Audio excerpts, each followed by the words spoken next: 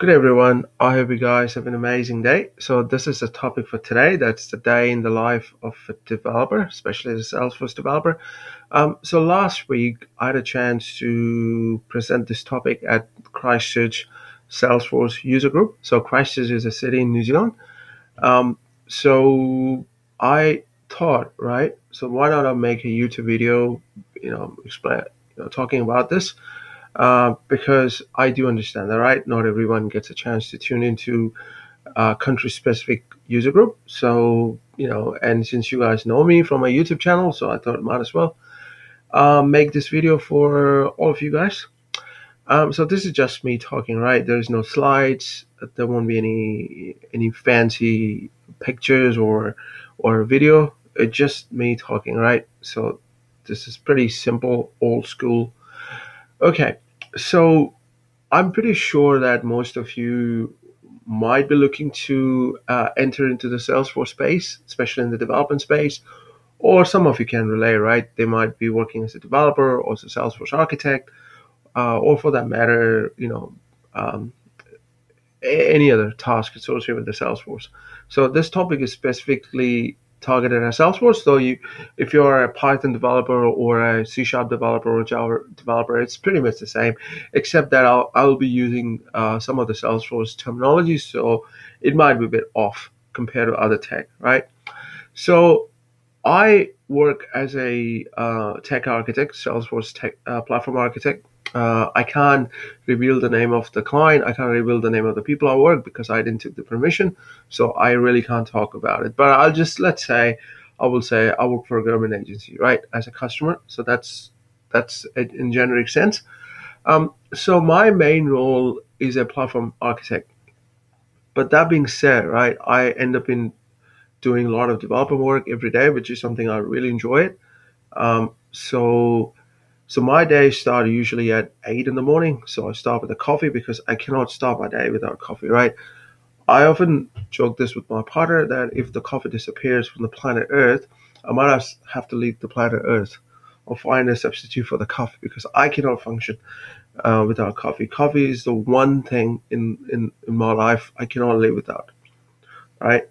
All right, so I start my day with a coffee. I have coffee with my partner. Then I start looking at emails. Usually, um, you know, perhaps closer to 8:30. So I'm pretty slack in when it comes to emails. I don't usually get a chance to look at the email during the daytime. My inbox is pretty much filled, right? So in a week, I usually end up in seeing like 600 emails, right? I most of the time I don't read it, right? And the people I work with then normally sends me message in the team, or if it's very urgent, the client, we normally connect to customer with the teams, so they usually ping me, right? They say, hey, can you look at this ticket? Can you look at that ticket, right? So usually it's not a problem for me on that perspective. So email usually, right? It's company emails, company's updates. Anyway, my boss give me all information. So I normally very pretty slack. I understand that it's not really a great habit. So I normally try to clean up my email. That's the thing I do in the morning. I say, oh, okay, shift delete, shift delete, shift delete. So I usually end up in cleaning like 50 emails a day, and the end of the day I will see it's gone back again. All right, so then I start looking at the previous ticket, close to 8:30, and then start looking at the previous day task. Sometimes I leave the task. Usually when you work on a development story, right, it's not a day ticket, right? It's usually lasts for 4 to 5 days. So you finish a task, say at 5 in the evening, and then I pick up the task the next day. So that if there's no task, then I go to the storyboard. Usually we do Jira. So look at the storyboard. If there's a new ticket assigned to me, I pick up the story and start working on it, right? And then 9:30, I got to stand up. So just usually, we follow a sprint. So you usually have a stand up and usually tell the status, what it did, what it's working on, so kind of stuff, right? And so after that, I usually get involved a lot with the design meeting because, as I said, my role is a platform architect, so I do get involved with different teams, right? Because Salesforce, the place where I work, right? I mean, usually the agency who I work for, there are a lot of integrations with MuleSoft, AWS and other stuff, right? So we usually have a design meeting with different teams, even with sometimes a different Salesforce team. They bring up a topic, they create a design paper, and they bring on table, and we talk about the pros and cons. And sometimes, I raise a ticket, raise a paper, and I give a talk, but this is exactly what we're going to build, and these are the pros and cons. These are different options. We're going to pick this, we're going to pick that, and maybe a lead architect will say, "Hey, have you thought about this? Have you thought about that?" Kind of stuff, right? So that's not every day. So it just happens once in a week, but so, and then I carry on with my ticket, right? So the one thing I just wanted to tell you guys, that just because someone is a developer in the Salesforce space, it doesn't mean that that person end up in coding the whole day, right? The developer means you could be working on an Apex ticket, it could be working on LWC, could be working on flows, could be working on page layout. So I'm just talking from a tech developer perspective. I'm not talking about functional developer, right? Functional developer means someone who works in the flows, someone who works on page layout, someone who works on creating an object or creating a field, permission set, profiles, that kind of stuff, right? When I talk about tech developer, I mean someone who works on integration functionality. Although you can do integration using external service, I do get that. But in general sense, right? I'm talking from a tech developer perspective. And then, I usually eat at home because I work from home. So I've just been working from home for the past 5 years, right? I don't commute because I live in a small town, and I love to stay in a small town. And I'm an introvert person, right? I'm not introvert when it comes to asking questions or dealing with people in professional space, right? Because that's something business needs it, and I really expect. I do understand that business expect me to be extrovert in getting the requirement, getting the stuff done, working very well with the team members, having a healthy relationship. I appreciate that. I really love to do that. But when it comes to personal life, I don't talk to people after work. After 5, I just don't hang out with my coworkers. They just don't exist for me out of 5. That's the way I always rolled since I started my professional career. I keep my work and personal life very, very separate, right? And that's really helped me, right? Because at the end of the day, your coworkers are not your friends; they are the people who work with, right? And it's very important you maintain a healthy working relationship, but you don't have to become friends with them, if you know what I'm trying to say. At least that's how it works in New Zealand. I'm not sure about the other part of the world. So, um, and then again, I would say that I shouldn't be making a generic statement. Like I said, it works in New Zealand that way. People are different, right? Some people may like to, mingle more after work, go out for the beer or something, right? But I just, prefer not to do that. So that's me. So I usually, sorry, I digress. So I normally eat lunch at home. So usually spend like half an hour, and I go for a walk or just do, work out. Depends, right? If I go for a walk, I usually do workout after the work. If I decide not to go for a walk and instead do the weight training, so I do that during the lunchtime at home. So because I got every gear at home, so I train in my basement, so it works for me. Um, then after work, after lunch, right, I normally carry on with my tickets, or sometimes I got pulled into other meetings, sometimes sprint review meetings, sometimes I do attend, architecture working group meeting. And then we have a dev catch up at the end of the day. So just to see if anyone is having any problem, then I often get involved with the deployment stuff, um, because we do deployment every week. So I do help the team with deployment. So usually with the cherry picking and other kind of stuff, right? So we don't use the change set. We use the package with deployment. So yeah. And then Fridays are the best day of my week because I don't have any meetings, and I start my day at 8. And I usually reserve a complex ticket for Fridays, so that I can focus and work from 8 to 4. And I finish at 4 because I normally skip lunch on Friday because, like I said, Friday is my focus day a week. No meetings. I can do whatever I want, whichever ticket I can pick up. Um, So yeah, I mean that's a luxury. I've been fortunate that I have that luxury in the team. And team members are great, right? We work very well with the team, and I mean I don't talk in general with the team members unless it's to do with the work, because obviously, right? Like I said, I'm very extrovert when it comes to asking a requirement, talking to customer, getting to know the problem, finding a solution together, brainstorming. But I don't generally ask people how they're doing, or I mean, I know I should, but I'm a kind of person, right, who just prefer to keep it to myself, right? If somebody has a problem, I believe they should be able to, sort it out themselves, whoever they wanted to talk, because I'm not the kind of person, right? I'm not in I'm not a psychologist, right? I don't usually listen to people's stories. At work, I believe that you get paid to do the work, and that's exactly what I'm interested to do. So, at the same time, building that healthy relationship with your coworkers, right? Means if they need help with the ticket, I always help them. If they need help with any Salesforce functionality, I'm often willing to help them. If they need any help with the architecture decision, always willing to help them. But if they need any help with the personal stuff, I often tell them I'm not the right person to talk to it. So, at least you got to be honest, right? So that's how my day normally looks like. Okay. Now, you as an aspiring developer, right? You might say, that's not really fun because I'm not an architect, and obviously my role might be different. Okay, so I'm gonna start talking what it means to be a junior developer, what it means to be an intermediate developer, what it means to be a lead or principal developer, right, or senior developer. If you're starting as a junior developer, right? I've been a junior developer, for a while when I was young. I mean, I started programming when I was 10-year old. I started using Basic, so I got into programming because I've been passionate about programming, not because of any money. Because when you're a 10-year-old kid, who cares about the money, right? It's the thrill, it's the fun of getting stuff done, right? You type something, you get an output. That was like how do I say, right?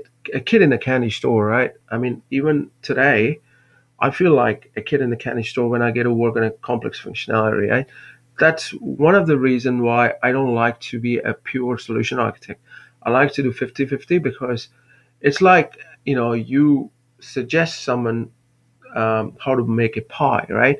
And then at the end of the day, if you don't get a share, or at least if you don't get to taste that pie, it just no makes no sense, right? So that's the reason why I love to code. I mean, I have slowed down in programming. No, I don't code like I used to do, many years ago. I mean, I'm not that old. I'm saying I got like 10 years ago, or 8 years ago, I used to code a lot, right? Now I don't code much. I I like to work on complex functionality. Or sometimes, I don't like to do like a label change or fixing a caption. That's pretty boring. It's just way below my pay grade, because it's not worth keeping me in the team doing that stuff, right? Because I'm an expensive resource at the end of the day. So that's the way I look at it. So if I think I'm not contributing, I prefer to leave, right? Because that's the way I look at it every time. That's my personal opinion, though. Okay, sorry, I digress. Let me go back to the junior developer stage. If you're an aspiring Salesforce junior developer, right, the day in the life of a junior developer will be like you will be involved in a lot of bug fixing. You'll be involved um, in shadowing a senior developer, because obviously it's very important you guys to learn from a senior developer, and you will be involved in a code review process, because obviously, I mean, I'm talking about an ideal scenario. It varies from company to company, but usually how it should happen, that's the way I'm going to present. So code review, in my personal opinion, is very important, because otherwise, how will you learn, right? And because that's where the senior developer comes in the picture. The role of a senior developer is just not to code, right? Just to mentor a junior developer, to explain to them the coding standards we have in place, help them with the code reviews to say how if the code is correct or not, and then to help them with any tech issues, right? So maybe with the code merge or cherry picking, or maybe help them with CI/CD. If they're starting out for the first time, usually junior developers might struggle with the CI/CD. Sometimes they've been given tasks to even create an entire new pipeline, right? So if you are someone who's pretty new to it, then most likely you will end up struggling there. So that's where the senior developer come into picture. And then you won't be expected to mentor anyone because you're a junior, right? And the advice I would always tell to junior developers: be open to new challenges, right? Don't enter software development just for the money. I've seen in many culture people just enter into software development because they have no freaking passion for it, and that's not really great in my opinion, right? You should only do the stuff because you're passionate about it. I do appreciate the fact that money is important, but money is not the only factor that should be driving your career, right? You should be driven by passion. You should be driven by innovation. You should be driven by uh, problem solving mindset, right? You should be driven by a passion to create something to make a world a better place. And if you think that's not my job, that's fine. That's each one has their own personality, their own perception. But I'm saying that if you enter a software development field, or for that matter, any field without a passion, you will get burned out eventually. Because when S goes sideways, then you will end up in a lot of difficulties trying to come up with scenarios to keep your job. And look at Twitter layoff, right? I'm not saying what Elon did is right. I mean, I wish he should have done it in a better way. I wish he should have shown some empathy towards the people. If you ask my opinion, I'm in favor of firing incompetent people, right? Any single day. I don't care if it's a 10,000 or 100,000 people. But if you have a senior developer or a developer who's extremely passionate, right? Who've been working in a company for 8 to 9 years, the firing them over Twitter is absolutely ridiculous and disrespectful. That's the way I look at it, right? That's why I often believe you should have a leader in the company who should have an eye for nourishing the right talent and encourage them, right? Because if you encourage and motivate someone, right, in the right way, you can really get the best out of the person. And you will see your company, doing amazing progress over the long run because people will love to work for you. That's the main thing, right? If people know that they have a support system in place, they can reach out to your boss if they're going through a difficult stage in their life, and if the company is willing to look after them, they will indirectly look after your company. That's the way I look at it. So that's, even though I'm a big fan of Elon Musk, right? But I don't agree with the way he fired people. Absolutely not. So okay. So that's about the junior developer, right? And I'll always say, be passionate, right? Just don't get into the profession for the money. Yeah, money, you will make eventually a lot of money if you really enjoy your job, if you start producing, if you start making a lot of good stuff, building cool projects, building components, uh, building solutions which really brings a lot of money to your customer, to your firm, then obviously the company will reward you with a lot of money. And then comes to the intermediate stage, right? This is an interesting stage in the developer career because you're not a junior, right? You have reached, maybe you will have like 4 to 5 years experience. I don't consider someone with 3 to 4 years experience as a senior developer, right? Because it's too early. I don't consider somebody with 4 years experience as a senior developer. Absolutely not. I call them as intermediate developer, right? So someone with 4 years experience or 5 years experience, intermediate developer, right? Or borderline senior, not senior yet. Okay, so let's say 4 years experience. So someone with 4 years experience, so the expectation will be your day will pretty much looks like a junior developer, except that you will be given an opportunity to mentor junior developers. You will be more involved with the senior developer, perhaps with the studying coding standards. You might be asked to help. Hey, have a look at this document. I created a coding standard. What do you think? Can we make an improvement on it? Right?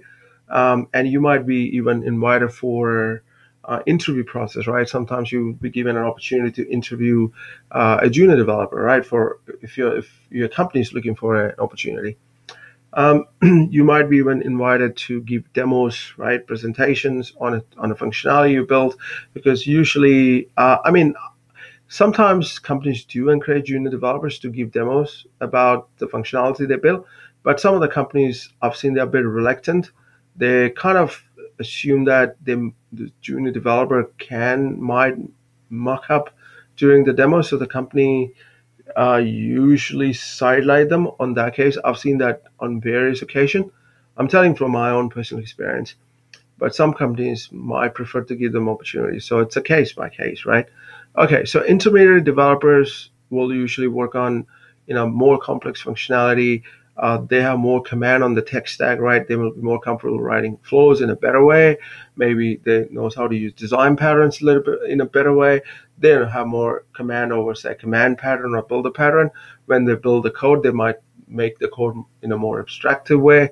So, and they might be willing to share that information with the junior developers. So usually the day pretty much looks the same, and they might get involved in some of the meetings as well, right? Um, and then comes to the senior developer, lead developer, principal developer. They wear multiple hats, right? In some companies you don't have tech architects, so the lead developers takes the role of it. And in some companies you don't have developers, so the architect takes the role of a developer. Depends on the project you're working on, right? One of the projects I worked on, I've been um, so I worked as a solution architect on that project, but still I end up in coding there.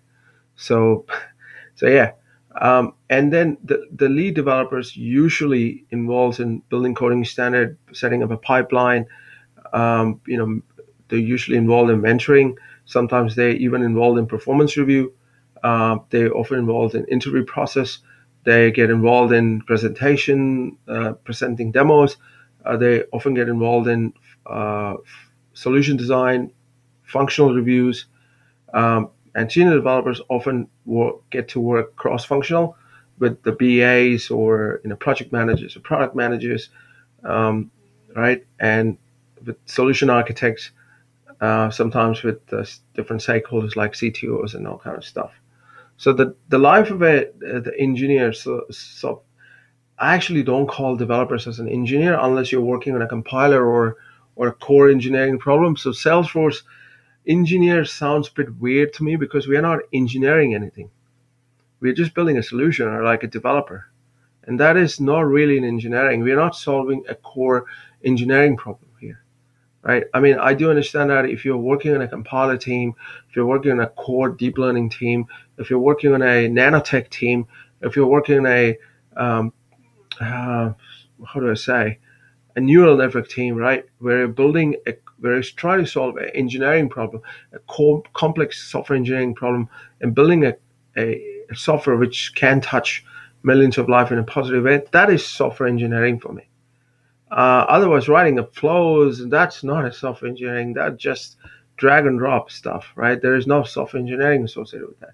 But yes, if you are using design patterns, if you're building a software, right, with the proper software construct in with software principles and software architecture, then I would say that is a kind of software engineering.